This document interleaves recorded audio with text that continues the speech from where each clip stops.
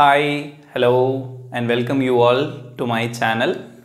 And இன்னைக்கு நம்ம chemistryல topic பார்க்க போறோம். ஏற்கனவே நான் வந்து உங்களுக்கு first video solutionsல போட்டிருந்தேன். அது 10th standard science patternல எடுத்திருந்தேன். இது 12th standard studentsக்கு யூஸ்ஃபுல்லா இருக்கும். Both CBSE as well as StateBoard students and even college students கூட அவங்களோட பேப்பர்ல physical chemistryல surface chemistry will be there. So moving on to the topic, the name itself says surface chemistry. Surface na மேற்பரப்பு. மேற்பரப்புல ஏற்படக்கூடிய மாற்றங்கள் அத பத்தி படிக்கிறது தான் இந்த surface chemistry. What are all the changes occurring on the surface of a material? Okay. So அதுல நம்ம பார்க்க போற முதல் கான்செப்ட் இன்னைக்கு என்னன்னு பாத்தீங்கன்னா adsorption. Okay. Adsorption. Take one sponge. Okay. ஒரு பஞ்சு எடுத்துக்கிறோம். அந்த பஞ்சில தண்ணி ஊத்துறோம். தண்ணி ஊத்துனோனே என்ன ஆகும்? பஞ்சுக்குள்ள அந்த தண்ணி எல்லாம் இறங்கிடும். அந்த பஞ்சு சைஸ்லயே ஒரு பெரிய கல் எடுத்துக்கிறோம். அந்த கல்லு மேல தண்ணி ஊத்துறோம். கல் ஈரமாகுமா? இப்போ அந்த கல்லை ஒரு ஹேமர் சுத்தி வச்சு உடைக்கிறோம். உள்ள ஈரம் இருக்குமா? இருக்காது. ஸோ அவ்வளோதாங்க. Absorption, adsorption. பஞ்சில் தண்ணி ஊத்துனது அப்சார்ப்ஷன், கல் மேலே தண்ணி ஊத்துனது adsorption. So you should remember this letter. Okay. அப்போ இப்போ அந்த கல்லு மேலே தண்ணி ஊத்துனீங்க இல்லையா? ஸோ அந்த கல்லு தான் உங்களுக்கு adsorbent. அது மேலே ஊத்துன தண்ணி தான் வந்து adsorbate. Okay. So like that, take one example, chalk piece. That is an adsorbent. Putting red ink, adsorbate. மேலெல்லாம் ரெட் கலரில் ஆகிடும் chalk piece. chalk piece உடைச்சு பார்த்தீங்கன்னா உள்ள வெள்ளையாக தான் இருக்கும். அப்போது அந்த ரெட் இங்க்கு சாக் பீஸோட சர்ஃபேஸ் மேலே மட்டும்தான், மேற்பரப்பின் மேலே மட்டுமே செயல் புரிந்துள்ளது. அந்த சாக் பீஸின் உள்ளே அது ஊடுருவி செல்லவில்லை. அதுதான் சர்ஃபேஸ் கெமிஸ்ட்ரியில் நம்ம படிக்க போகிறோம். இந்த அட்சார்ப்ஷனில் ரெண்டு வகையான அட்சார்ப்ஷன் இருக்குது. ஒன்று ஃபிசிக்கல் அட்சார்ப்ஷன், இன்னொன்று கெமிக்கல் அட்சார்ப்ஷன். ரெண்டுத்துக்கும் என்ன பெரிய வித்தியாசம்னு பார்த்தீங்கன்னா, ஃபிசிக்கல் அட்சார்ப்ஷன் நடக்கணும்னா ஜஸ்ட் வாண்டர் வால்ஸ் ஃபோர்ஸஸ்ன்னு சொல்லுவாங்க. எந்த ஒரு பொருளிலையும், இப்போ இந்த மார்க்கர் இருக்கு இல்லையா, இதுக்குள்ளே இருக்கக்கூடிய பார்ட்டிகல்ஸில் கூட ஒரு பார்ட்டிக்கல் ஒரு இடத்துலேருந்து இன்னொரு இடத்துக்கு நகராமல் உள்ளே வந்து ஒரு வாண்டர்வால்ஸ் ஃபோர்ஸ் அப்படின்னு சொல்லி ஒன்று ஆக்ட் ஆகும் எல்லா பார்ட்டிகல்ஸ்லையுமே. அந்த வாண்டர்வால்ஸ் ஃபோர்ஸ்னால ஃபிசிக்கல் அட்சார்ப்ஷன் நடக்கும். கெமிக்கல் அட்சார்ப்ஷன் வந்து ஒரு கெமிக்கல் பாண்ட் ஃபார்ம் ஆகுறதுனால தான் நடக்குது. குறிப்பாக இந்த அட்சார்ப்ஷனோட மெக்கானிசம் அப்படின்னு பார்த்தீங்கன்னா, எந்த ஒரு பொருளுமே உள்ள, இப்போது அட்சார்ப்ஷன் நடக்கும்போது இப்போ ஒரு சாக் பீஸ் சொன்னோம் இல்லையா, அதே ஞாபகம் வச்சுக்கோங்க. இல்லை கறி கூட நீங்கள் எடுத்துக்கலாம். இந்த அயன் பண்ணும்போதெல்லாம் உள்ளே போடுவாங்கள்ல பிளாக் கலரில், அந்த கறி. ஓகே, அந்த பொருளுக்கு உள்ள ஆட்டம்ஸ் எப்படி இருக்கும்னா மியூச்சுவலி பேலன்ஸ்ட். ஒருத்தருக்கு ஒருத்தர், இப்போ இதுதான் அந்த கறி அப்படின்னா இதுக்குள்ளே இருக்கக்கூடிய பார்ட்டிகல்ஸ் வந்து ஒரு 100 பார்ட்டிகல்ஸ் இருக்குன்னா அதுங்களுக்குன்னு ஒரு டிஸ்டன்ஸ் மெயின்டைன் ஆகும். லைக் ஒரு பார்ட்டிகலுக்கும் இன்னொரு பார்ட்டிகலுக்கும் நடுவில் 1 மில்லிமீட்டர் கேப், 0.1 மில்லிமீட்டர் கேப், அந்த மாதிரி ஈக்குவலாக அரேஞ்ச் ஆகிருக்கும் ஒன்றுத்துக்குள்ள. அதுவே அந்த பார்ட்டிகலுக்கு வெளியே அந்த அளவுக்கு ஃபோர்ஸஸ் வந்து பேலன்ஸ்டாக இருக்காது, அன்பேலன்ஸ்டாக இருக்கும். ஸோ உள்ள ரியாக்ஷன் நடக்கிறதுக்கு லேட் ஆகும், வெளியில் ஈஸியாக நடந்துடும். எந்த ஒரு பார்ட்டிகல்லையுமே வந்து உள்ளே வந்து மியூச்சுவலி பேலன்ஸ்டு ஃபோர்ஸ் இருக்கும், வெளியில் அன்பேலன்ஸ்டு ஃபோர்ஸ் இருக்கும். அதனால தான் அட்சார்ப்ஷன் ஈஸியாக வெளியில் நடக்குது. அண்ட் ரெண்டாவது ஃபிசிக்கல் அட்சார்ப்ஷன், இதில் தான் இதை போடணும் அப்படின்லாம் எதுவும் கிடையாது. எதில் வேணால் நீங்கள் எதை வேணால் ஆட் பண்ணால் ஃபிசிக்கல் அட்சார்ப்ஷன் நடக்கும், ப்ரொவைடட் தட் அது அட்சார்ப்ஷனுக்கான மெட்டீரியலாக இருக்கணும். ஆனால் கெமிக்கல் அட்சார்ப்ஷன் அப்படி கிடையாது. இந்த கெமிக்கலில் இந்த கெமிக்கல் போட்டால் தான் அட்சார்ப் ஆகும், அந்த மாதிரி இருக்குது. It is highly specific and it is நான் ஸ்பெசிஃபிக். ஃபிசிக்கல் அட்சார்ப்ஷன் மூலமா நடந்த ஒரு ரியாக்ஷனை திரும்ப நம்மளால் கொண்டு வர முடியும். ஆனால் கெமிக்கல் அட்சார்ப்ஷனில் நடந்த ஒரு விஷயத்தை நம்மளால் திரும்ப கொண்டு வர முடியாது. இது ரிவர்சிபிள், அது இர்ரிவர்சிபிள். அண்ட் நீங்கள் டெம்பரேச்சரை இன்க்ரீஸ் பண்ணிங்கன்னா அட்சார்ப்ஷன் குறைஞ்சிரும் ஃபிசிக்கலில். கெமிக்கலில் அப்படியே ஆப்போசிட். நீங்கள் டெம்பரேச்சரை இன்க்ரீஸ் பண்ணிங்கன்னா அட்சார்ப்ஷன் இன்க்ரீஸ் ஆகும். அண்ட் அட்சார்ப்ஷன் நடந்தது அப்படின்னா physical அட்சார்ப்ஷனில் multi molecular layers form ஆகும். மல்டி மாலிகுலர் லேயர்ஸ்னால் நிறைய மோர் தென் 1 லேயர் வில் பி ஃபார்ம்டு. ஆனால் கெமிக்கல் அட்சார்ப்ஷனில் ஒரே ஒரு லேயர் தான் ஃபார்ம் ஆகும். எந்த அளவுக்கு ஒரு சப்ஸ்டன்ஸ் பெருசாக இருக்கோ அந்த அளவுக்கு அட்சார்ப்ஷன் ஃபாஸ்ட்டாக நடக்கும். பிகாஸ் ஐ டோல்ட் நோ, இப்போது இது சைஸ் சின்னது, இது சைஸ் பெருசு. இதில் நம்பர் ஆஃப் ஆட்டம்ஸ் கம்மியாக தான் இருக்கும், ஆனால் இதில் நம்பர் ஆஃப் ஆட்டம்ஸ் அதிகமாக இருக்கும். ஸோ சர்ஃபேஸ் ஏரியா அதிகமாக அதிகமாக அட்சார்ப்ஷன் இன்னும் நல்லா நடக்கும். அது ஃபிசிக்கலாக இருந்தாலும் சரி, கெமிக்கலாக இருந்தாலும் சரி. அட்சார்ப் ஆகிற கேஸ் ஃபார் எக்ஸாம்பிள் சில கேஸ்லாம் ஈஸியாக லிக்விடாக மாறிடும். ஸோ அந்த மாதிரி இருக்கக்கூடிய கேஸ்லாம் எளிதில் adsorption நடந்துவிடும். Okay, so next thing is about adsorption ஐசோதோம். இந்த அட்சார்ப்ஷன் விஷயத்தை வந்து பிளாட் பண்ணுறதுக்கு ஒரு எக்ஸ்பிரஷன், மேத்தமெட்டிக்கல் எக்ஸ்பிரஷன் இருக்குது. That is x/m is equal to k into p power of 1/n. see this is pressure, this is constant.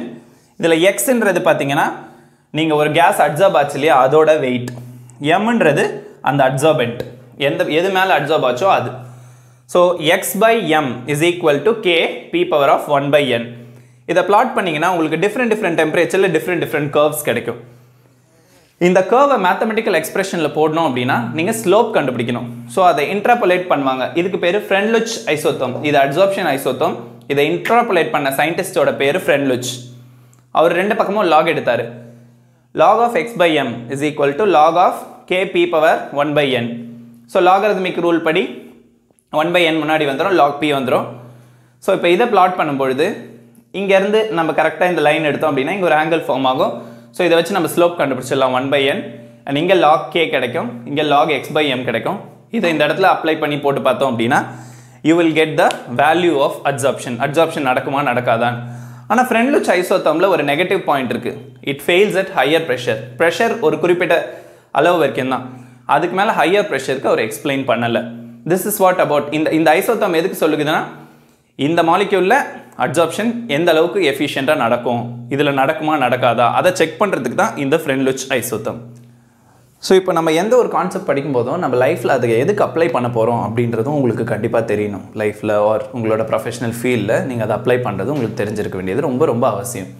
அந்த வகையில் adsorption எங்கெல்லாம் use ஆகுதுன்றதை உங்களுக்கு நான் சொல்கிறேன். These are the titles I have given. I am going to explain each and everything, so kindly make note of it. Production of high vacuum. For example, vacuum na enna? இப்போ ஒரு room இருக்குது அப்படின்னா, இல்லை ஒரு container இருக்குது, இவ்வளோ பெரிய container இருக்குது அப்படின்னா, அந்த கண்டெய்னரில் இருக்கக்கூடிய கேஸஸ் எல்லாத்தையும் ரிமூவ் பண்ணிடுறாங்க. ரிமூவ் பண்ணிவிட்டு இன்னும் கூட அதில் சம் அமௌண்ட் ஆஃப் ஏர் இருக்குது அப்படின்னு ஃபீல் ஆச்சுன்னா ஏதாவது ஒரு அட்சார்பெண்ட்டை உள்ளே போட்டுட்டாங்க அப்படின்னா அங்கே உள்ளே இருக்கக்கூடிய அந்த கேஸையும் அதை அட்சார்ப் பண்ணிடும். ஸோ ஆல்ரெடி வேக்யூம் பம்பை வச்சு ரிமூவ் பண்ணால் கூட இன்னும் கொஞ்சம் ஹை வேக்யூம் க்ரியேட் பண்ணுறதுக்கு நம்ம அட்சார்ப்ஷன் பிரின்சிபலை தான் யூஸ் பண்ணி உள்ளே இருக்க கேஸை அட்சார்ப் பண்ணுறோம். அண்ட் ரெண்டாவது கேஸ் மாஸ்க். இந்த கோல் மைன்லலாம் ஒர்க் பண்ணுவாங்கள்ல, சுரங்கம், நிலக்கரி சுரங்கம், அங்கே நிறைய பாய்சனஸ் கேஸ் வந்து ப்ரொடியூஸ் ஆகும். அந்த கேஸ் எல்லாம் அப்சர்வ் பண்ணுறதுக்கு கேஸ் மாஸ்க் போட்டுப்பாங்க. ஸோ அந்த மாஸ்க் மேலே தான் வந்து அந்த பாய்சனஸ் கேஸ் படும், அதை அப்சர்வ் பண்ணிடும். ஸோ அது வந்து போட்டிருக்கவங்களுக்கு எந்த பாதிப்பையும் ஏற்படுத்தாது. And humidity control. நீங்கள் நிறைய இந்த வாட்டர் பாட்டில்லாம் பார்த்துருப்பீங்க. அப்படி இல்லைன்னா புதுசாக ஷூ செப்பல்லாம் வாங்கினீங்கன்னா அதுக்குள்ளே ஒரு சின்ன பவுச் மாதிரி இருக்கும். அது எதுக்கு போட்டு வச்சுருக்காங்கன்னா உள்ளே வந்து ஈரப்பதம் வந்து அந்த ப்ராடக்ட்டை அஃபெக்ட் பண்ணிடக்கூடாது, ப்ராடக்டோட குவாலிட்டின்றதுக்காக சிலிக்கா ஜெல் ஒரு அலுமினியம் ஜெல் போட்டு வச்சுருப்பாங்க. ஸோ அது வந்து மூணாவது application. And colouring matter remove பண்ணுறதுக்கு ஏதாவது ஒரு பொருளில் கலர் இருக்குது அப்படின்னா அனிமல் சார்கோல் வச்சு அந்த கலரை ரிமூவ் பண்ணலாம் நம்ம. Because charcoal has the capacity to observe the colouring matter. So அது ஒயிட்டாக மாற்றுறதுக்காக நம்ம எப்போவுமே இப்போ லேப்லலாம் கூட நீங்கள் ஒரு ரியாக்ஷன் பண்ணுறீங்க அப்படின்னா உங்களோட ப்ராடக்ட் வந்து கொஞ்சம் லைட் கலரில் ஒயிட்டாக வேணும் அப்படின்னா நீங்கள் கொஞ்சம் சார்கோல் ஆட் பண்ணிங்கன்னா உங்களுக்கு ஏற்கனவே ஃபார்ம் ஆன ப்ராடக்ட்டில் இருக்க கலரை வந்து charcoal இழுத்துக்கும். So it acts as an adsorbent. Separation of inert gases. இது நம்ம டி பிளாக் எலிமெண்ட்ஸ் படிக்கும்போது படிப்போம். Inert gases, argon, neon, krypton, xenon, Radon. So அந்த கேஸஸ் வந்து எப்போவுமே அட்மாஸ்பியரில் மொத்தமாக தான் இருக்கும். அவங்க எல்லாரையும் பிரிக்கணும் அப்படின்னு நினச்சோன்னா ஸோ நம்ம ஒருத்தரையும் வந்து ஒரு டெம்பரேச்சரில் அப்சர்வ் பண்ணி பிரிக்கலாம். So that I will explain when I am taking டிவார்ஸ் method. So inert கேஸஸை பிரிக்கிறதுக்கு இதை யூஸ் பண்ணுறாங்க. And float flotation process.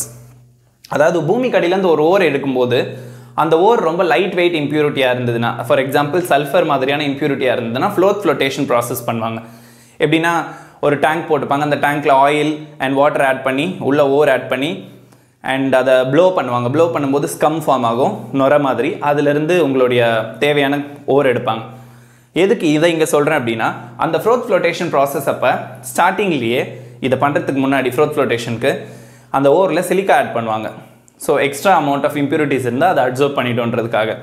And குரோமேட்டோகிராஃபிக் analysis for the separation of various compounds.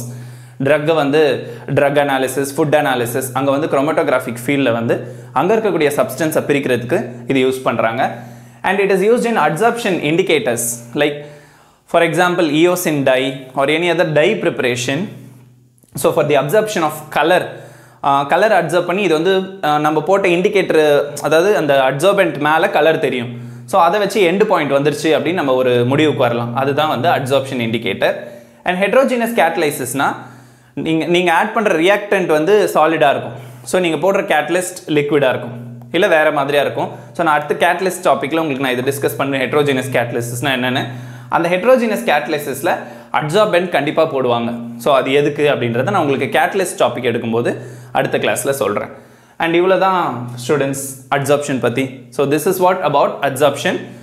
In this video we have seen the definition of adsorption, classification of adsorption, அதுக்கப்புறமா வந்து அந்த அட்சார்ப்ஷனுக்கான ஐசோதெர்மிக் curve பார்த்தோம், and அதோட மெக்கானிசமும் பார்த்தோம், அதோட அப்ளிகேஷன்ஸும் பார்த்துட்டோம். So thank you. This is what for today's video. And இந்த சேனலை இது வரைக்கும் சப்ஸ்கிரைப் பண்ணாதவங்க சப்ஸ்கிரைப் பண்ணிக்கோங்க. இந்த வீடியோ உங்களுக்கு பிடிச்சிருந்ததுன்னா லைக் பண்ணுங்கள், மறக்காமல் நோட்டிஃபிகேஷன் பெல் ஐக்கனை ப்ரெஸ் பண்ணுங்கள். தேங்க்யூ.